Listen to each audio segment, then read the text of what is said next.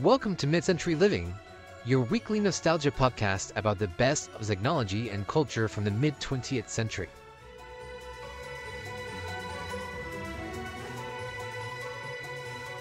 Welcome to episode 53 of Mid-Century Living, the show where we talk all about the best of the mid-20th century and how to add the vintage vibes to your modern life. We are hosts Gonzalo and Jackie. Thank you for joining us today. So today we're talking about the do-it-yourself boom in the 1950s. But first, Gonzalo, how was your Halloween? Halloween was great. Okay, so first of all, actual Halloween day, like the 31st of October from a Thursday, and I did what I always do, which is turn my porch lights off and not participate. And I chose instead to spend the time studying for an upcoming certification test that I have. So I was being productive and adultish. But on Friday, we went to a Halloween party. My friend and listener to the show, Hannah, Hi, Hannah. always hosts a Halloween party that's themed. And this year's theme was Tim Burton. Yay. So we went, my girlfriend and I went as the Maitlands, which hopefully you guys out there in podcast land know. Adam and Barbara Maitland were the original owners of the house that Beetlejuice is set in.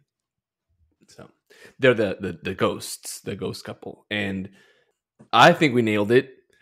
I think you did too. You sent me pictures. How did you... Was there like a costume contest or something? Or was just... There was a costume contest. The winners of the costume contest were two people who were dressed as Wednesday Addams. The hostess, Hannah, and then our friend Noor. They both dressed up as Wednesday, and they absolutely nailed it. Which Wednesday? I would say Christina Ricci. Okay, cool. Good. They were amazing. Second place went to a couple that was dressed as Alien. Not like Alien, like the Alien thing, but like the astronauts with the alien coming out of them. Oh. Which it looked very NSFW type thing coming out of their stomachs. But those aren't Tim Burton movies. No, I know. But anyway. I would have disqualified them, but I'm a stickler for the rules. Third place. Who was third place? I don't remember. Oh, it was so the Night Before Christmas, Jack Skellington and Sally. But because there was a couple, but because the girl, her name is actually Sally, she was Jack Skellington and the husband was Sally. I love that. That's funny. The makeup was amazing. The Sally, the character, not the person, was really into it. Did a really good job at walking around and being Sally. That's awesome. But, yes. And there was also another couple that was dressed as the Maitlands.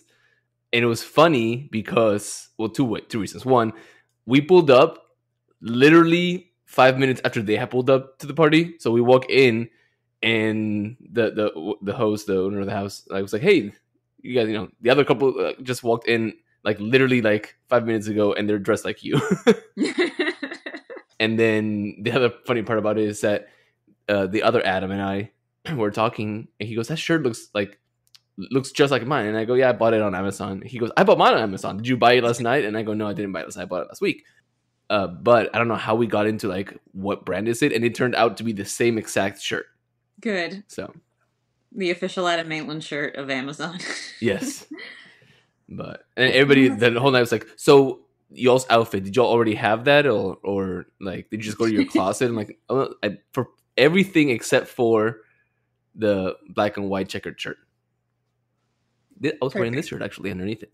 Yep, because he has a red shirt underneath. That's awesome. So that was mine. That sounds like fun. Yeah. How was your Halloween? My Halloween was great.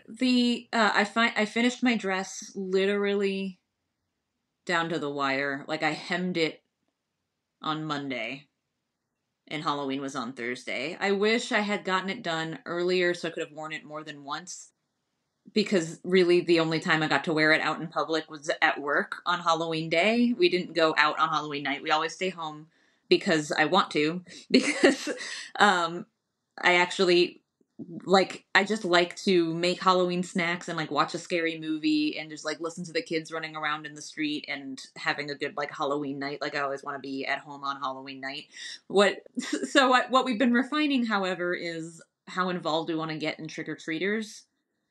Because I would love to just open the door every time a trick-or-treater rings the bell, but we have 2 cats and they're not really like bolty, but I don't want them to decide Halloween night's the night to just take off running out the door. And like, usually it's rainy in October and there's a ton of mosquitoes, so every time we open the door, like a mosquito flies in the house, and like, so we've been trying to come up with some like perfect way to just put candy outside for kids to come get, so we can leave our porch light on and hand out candy, but not actually be obligated to like live next to the door the whole night, so we can still watch a scary movie. Mm-hmm. So I've been like refining my like treat table for the past 3 Halloweens. So today, this was our 3rd Halloween in the house, and I really decorated it. I put like little lanterns on. I got multiple snacks. So last year we actually had to, or boyfriend had to run to the store for emergency chocolate. I remember an this. hour because it ran out. So this time I was super prepared, and I got a variety of snacks. I got like a bag of chocolate, and I got like spooky gummies from Trader Joe's, and I got like spooky shaped pretzel bags if anyone wanted something salty, and I got this like really cute cauldron, and I filled it up and made a sign in glow in the dark paint that said please take 1 or 2, and I like decorated the table, and I had the whole thing, and it was a huge hit. Like, so I put it out around like 6:30 around sunset and refilled it. It wasn't completely out, but it was like almost running out by 7 something. So I refilled it at 7, and then around 8 o'clock, and maybe this is or 8:30, I was going to go out and refill it again, but we heard some kids on bikes driving around our yard, just like on bikes. And then we heard laughter and let's go. And then we went outside and they stole the whole cauldron. Oh. They luckily left everything else on the table, like including the hand-painted sign, which took me an hour. But they took the whole cauldron full of whatever was left in the cauldron. And the cauldron, which was $10 from Target, by the way, and was also a punch bowl. And then never got to use it for anything else. Oh, I'm sorry that happened. But so I don't know if the answer is just take everything in at 8 o'clock and turn the lights off. Give 2 solid hours to those pure of heart to trick or treat, and then like just take everything in by the time the like mean kids come out later. Mm-hmm. I really just thought people would dump the whole thing in their bag, and that's why like I only filled it out. I filled it up in like phases on purpose, because I was like, if anyone dumps this cauldron in their candy bag, it never occurred to me that they'd take the whole thing. Yeah, I'm hopeful that like you'll come home from work this week and like there'll be like a half empty cauldron or a completely empty cauldron just like on its side in your front lawn. That's what I was hoping, is that someone would just bring it back empty. You should put up a sign, like a lost puppy lost sign. Cauldron. I should just put like flyers on the like just return the cauldron. It was $10. But then I suppose on some level, like, it is mischief night and it was a harmless thing. Like, yeah, all of the stuff that I cared about, they didn't like egg the house. Like, like there are worse things kids could do on Halloween. It was still overall a like perfect night, and I had the Friday off so I could recover from the Halloween blues in the safety of my own home instead of at work. I had a Friday off too, and I went to vote for my first time ever. Yeah, you're right. We didn't even talk about important life events. Yeah, whenever when you guys are listening to this out in podcast land, we already have a new president. But we are recording before election day. So anyway, that's it. The picture of you when you became a citizen holding your little American flag in your suit is the picture I have of you on my phone, like as your contact photo, by the way. Oh. Well, now that we're all caught up, let's get on with the show. So basically today I wanted to talk about something I didn't really realize was a thing until I read a very interesting article about it that we will link in the show notes. But apparently there was a huge do-it-yourself boom in the 1950s. The term was actually coined in the 1950s But first, so Gonzalo, do you tend to DIY your own projects? Okay. DIY and I have a very troubled relationship because I love the idea of DIY. I love doing things like building and, being crafty or being like gun ho with like power tools, building stuff. But I'm not lazy. I'm just tired all the time. And the idea of sitting down on a Saturday or a Sunday, my only 2 days of rest, and like spend the whole day doing something to my house, just like fill me with dread. So I wait until the summer when I have, more time, That makes and sense. and then I do some DIY. Like the last thing I did to my house that was totally DIY was my study, which is where I record. So if you guys have seen us on YouTube, you've seen my study, which is like, in my opinion, the best decorated room in the house. So. Well, I also I feel you on the these are my 2 days off. I don't want to do any work thing, but I do love to do things by myself wherever possible, mainly for money saving reasons, and it is really satisfying when you're done. Mm-hmm. And it is, so I mentioned on the pod before that we just redid the bathroom, and by we I mean me. The boyfriend helped with the sink. Yeah. And that, because I don't have any time, it took like a whole year, but I loved it. And then as soon as I was done, I turned around and was like, so what else can we do around that house? And then like immediately sat down to start like mood boarding a backyard remodel I want to do, because we could really use some landscaping back there to make it a more like relaxing space. I love DIY in theory, and I do like arts and crafts projects. So, and that's technically DIY, which actually brings us to the meat of this podcast. So while DIY really boomed in the 1950s, it actually got started before, earlier than you might think, actually. So Gonzalo, why don't you tell us about the pre-mid-century history of the do-it-yourself movement? So, yes, I will once again take up the mantle of the resident history nerd. So, at the earliest beginnings of DIY, or really arts and crafts, go as far back as the Victorian age. Women were the original DIYers around the home, but they were mostly decorative projects. At this time, home repair was still mostly hired out or handled by servants. But the idea of do-it-yourself for larger home projects was beginning to pop up in publications thanks to, quote, labor-saver inventions. So these were tools or gadgets that you could build to assist with the housework. They were featured in publications such as Popular Science, which was first published in 1872, and Popular Mechanics, which was first published in 1902. And the only thing I can think of whenever I was reading this earlier was an episode of Downton Abbey where the housekeeper buys herself a toaster and doesn't know how to use it, so like she makes a lot of smoke, and the butler runs in the room with like a bucket of sand thinking that there's a fire in the house. I'm hopeful that actually was a scene that played out in many houses during the early 1900s. I'm sure it was. Yeah. But as we got into the 1930s, the Fair Labor Standards Act of 1938 meant that work hours were set at just 40 hours a week, meaning that men had more leisure time. And the first known use of the term do-it-yourself came from this early age, but it was not really widely known. The first how-to book on home maintenance was published in 1931 by C.T. Schaefer.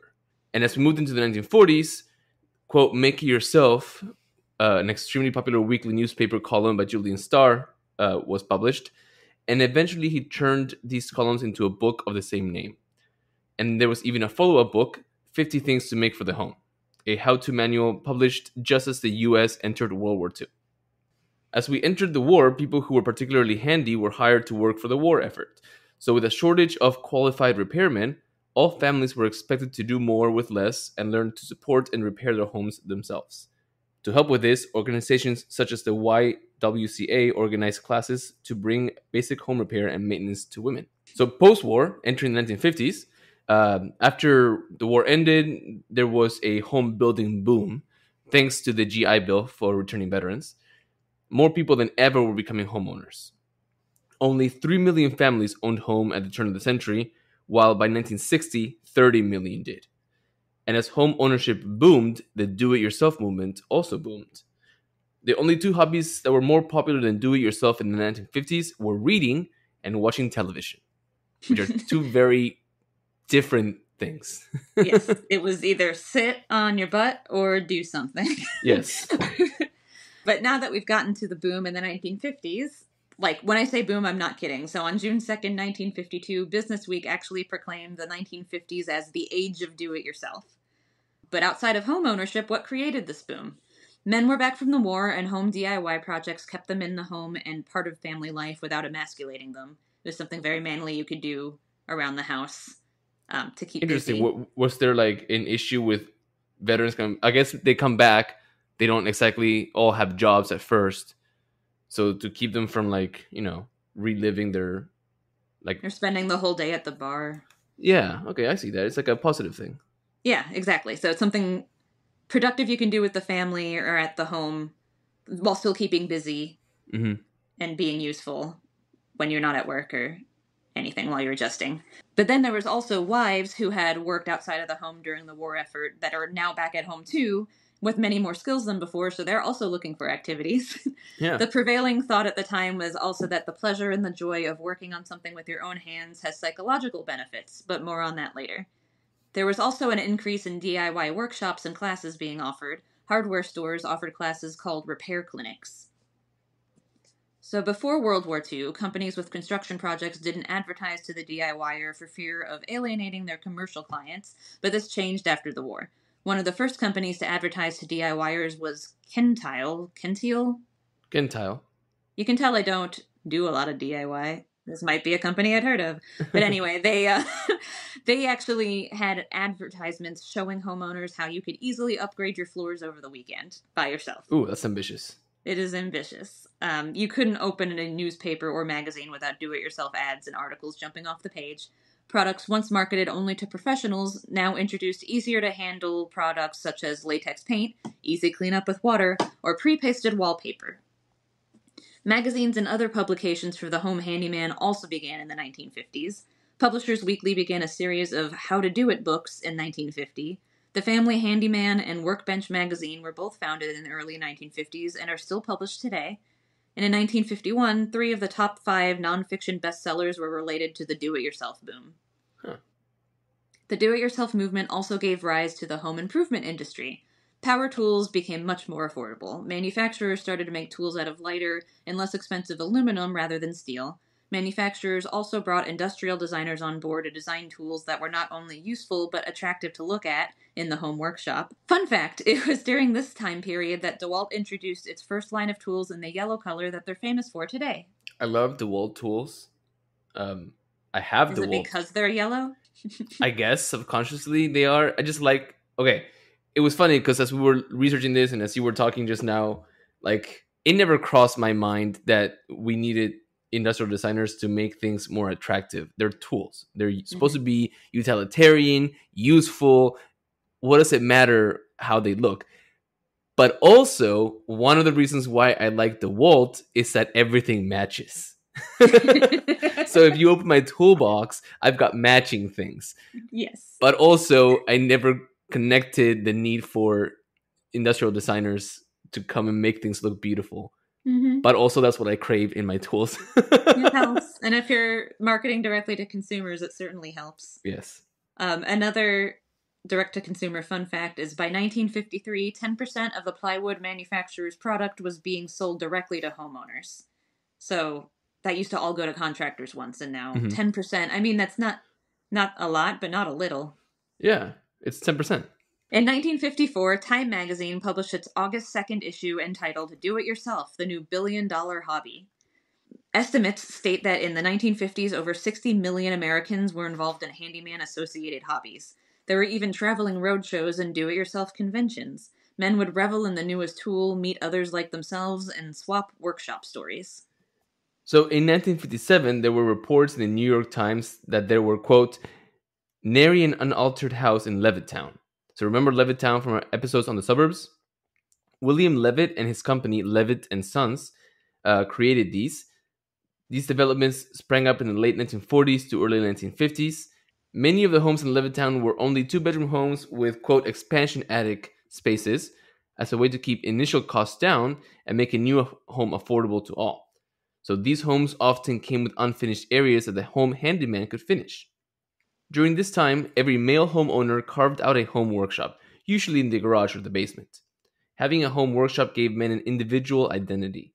Working on projects at home also gave men a satisfaction that they may not be getting from work. But DIY wasn't just popular in the suburbs. In 1951 and 1952, New York's Museum of Modern Art, or MoMA, had DIY workshops in its People's Art Center. These were art and craft classes for amateurs, men, women, and children. These courses were part of the center's broader purpose and focus, which was, in the words of the director of MoMA, the individual's need for self-expression. And there was a very popular woodworking course specifically introduced for fathers and sons aged 11 to 14. In 1951, media released, MoMA said that the woodworking course provided father-son bonding opportunities through DIY projects. The release said, quote, fathers and sons will work together making toys, games, and simple woodworking projects such as table lamps, art easels, silver chests, and hanging shelves. An article in the New York Times in 1952 noted that the woodworking workshop provided opportunities for apartment-dwelling fathers and sons to connect through DIY in the same way that their, quote, suburban counterparts might bond in their home garage workshop. Actually, that's pretty cool. Isn't it? Yeah, because... Yeah, like, of course, yeah, people, you always picture people going in the garage to work on things and inviting their sons to come help or whatever, but what do you do if you don't have a garage? Yeah. So... DIY didn't just stop when the 50s stopped, obviously. There's a little bit in the 60s and 70s as well. So in the 1950s, though, home DIY was used mainly to save money while keeping up with the Joneses. But in the 1960s and 70s, hippies kind of evolved DIY and used it as a way to live outside of the mainstream consumer culture. DIY was a way to live a self-sustaining life and to overcome a reliance on the mainstream. There were many countercultural manuals and catalogs published at this time that included how-to information on a variety of topics and types of small-scale projects, including housing. One really popular example of this kind of catalog was the Whole Earth Catalog. This was a magazine and product catalog published several times a year between 1968 and 1972. The editorial focus was on self-sufficiency, ecology, alternative education, do-it-yourself, and holism, and featured the slogan, "Access to Tools." Steve Jobs once compared the Whole Earth Catalog to modern internet search engines. He said this during his June 2005 Stanford University commencement speech. Interesting. Now that we're where the hippies are, we're kind of... it's a good time to bring up the concept of DIY and the self. So the most obvious benefit of doing something yourself rather than hiring someone else to do it is that it's way cheaper. But saving money is not the most important benefit of DIY. It's also great for your mental health. Julian Starr, who we mentioned earlier, who published one of the first how-to books, was really passionate about this idea.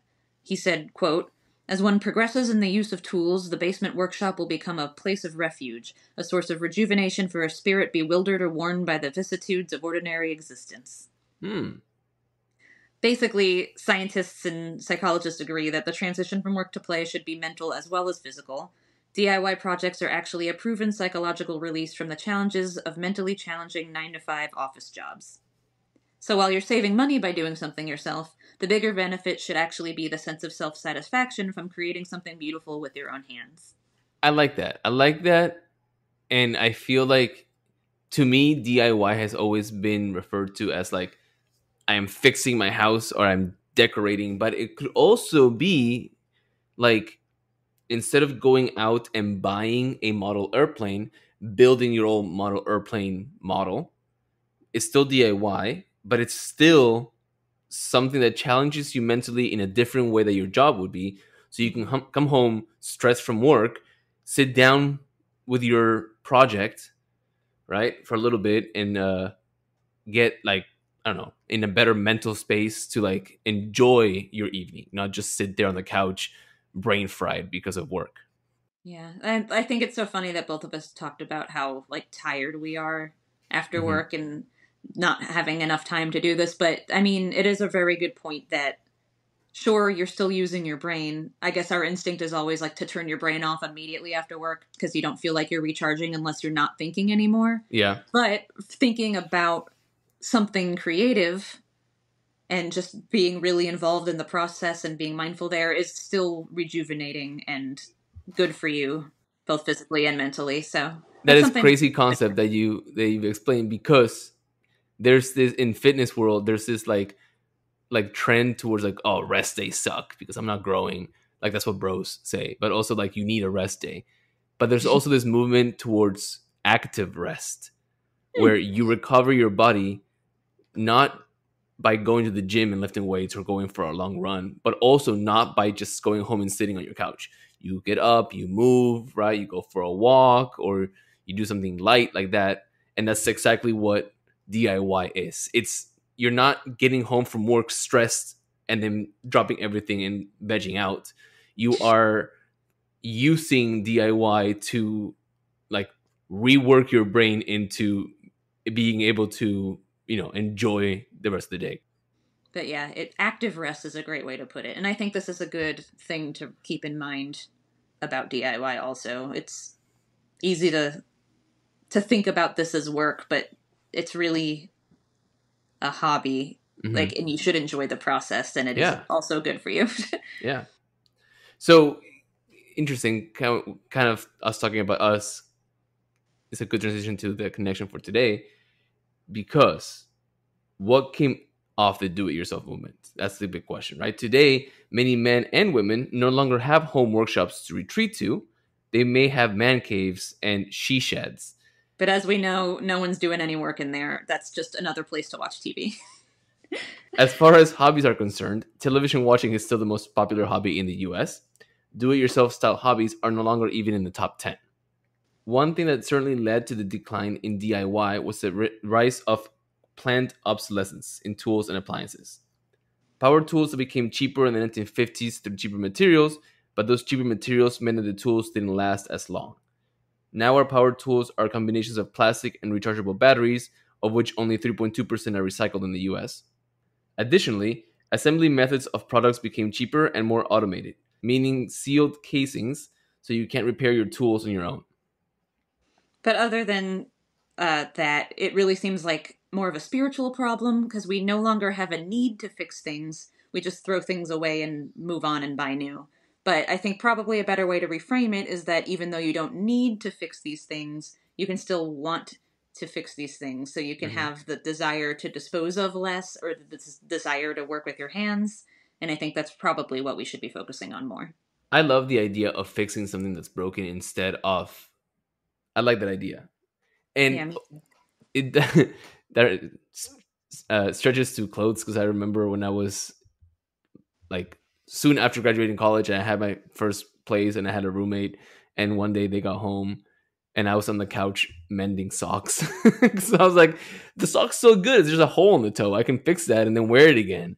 And he goes, you're so weird. And it also applies to people who thrift.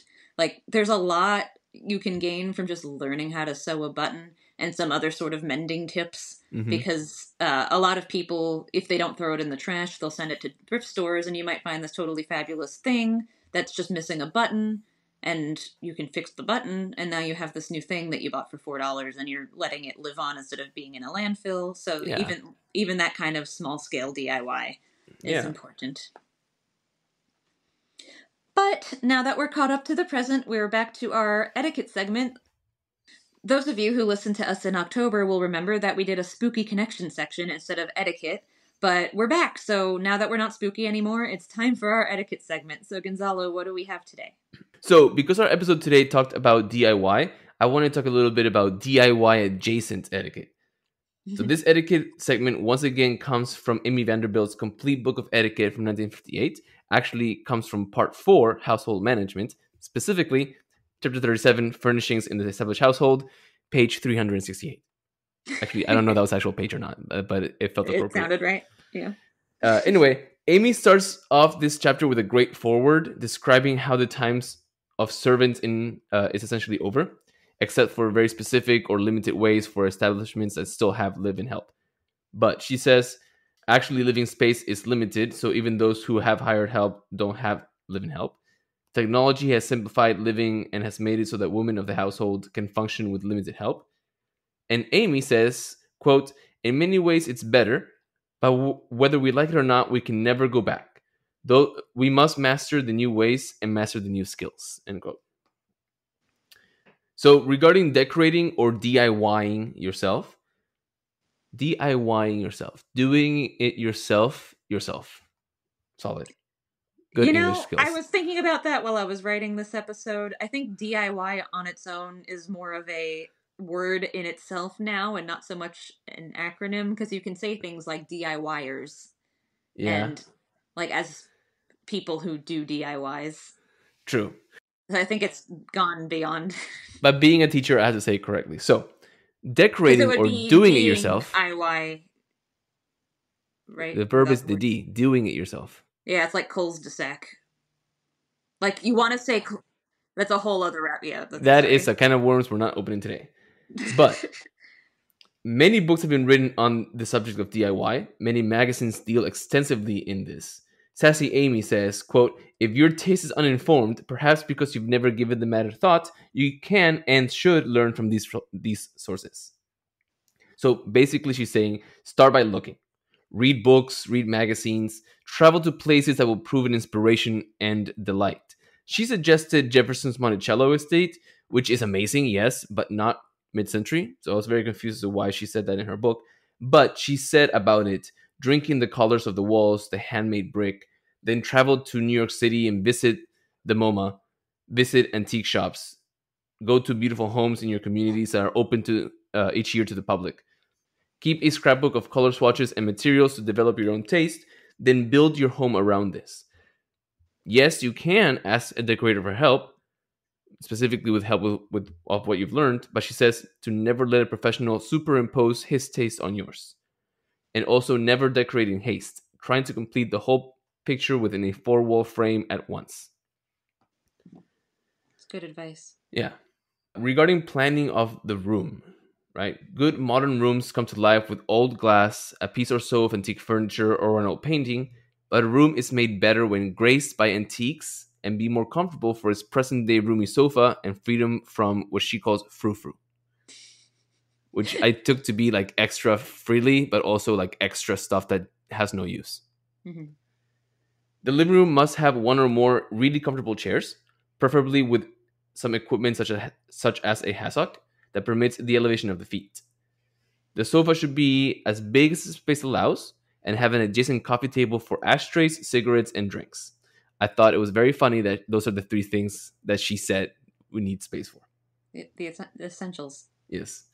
Furniture should be grouped with a main center of interest, this being fireplace or the view. Today, right, in modern times, we call that a TV. Mm-hmm. Rooms don't have to look completely new all the time. Quote, it will be more comfortable for an occasional bit of genteel shabbiness. The most livable rooms reflect the interests and hobbies of the owners. And regarding choosing furniture, our surroundings, she says, should take into consideration our physical appearance. Here's Sassy Amy again saying, quote, the possessor of a 6'2" big-boned husband is plain silly to expect him to sleep comfortably in a spool bed she hopefully imagines is big enough for two. End quote. That being said, similarly, it's inappropriate for a small family to have larger-than-life furniture. Amy says that they'll get lost and make themselves look smaller still. So, what do you think of these etiquette rules?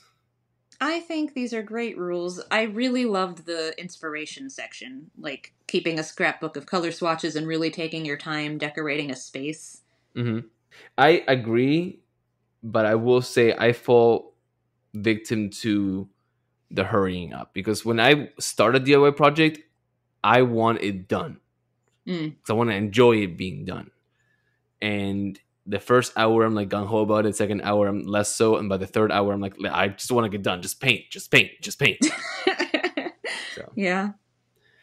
But I do agree with them, and I think we should okay them and give them the stamp of approval. Let's dust it off because we haven't used it for a month.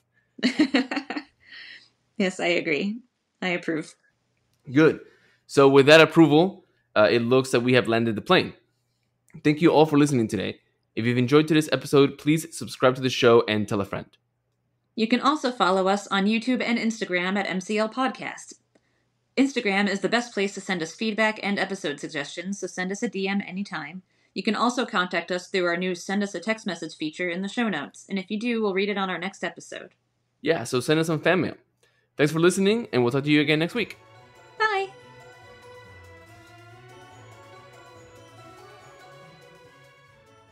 Thank you for listening to Mid-Century Living. Please subscribe, tell your friends, and leave a review. We are available on Apple Podcasts, Spotify, or wherever you listen to podcasts. You can also follow us on Instagram at MCL Podcast. See you next Friday.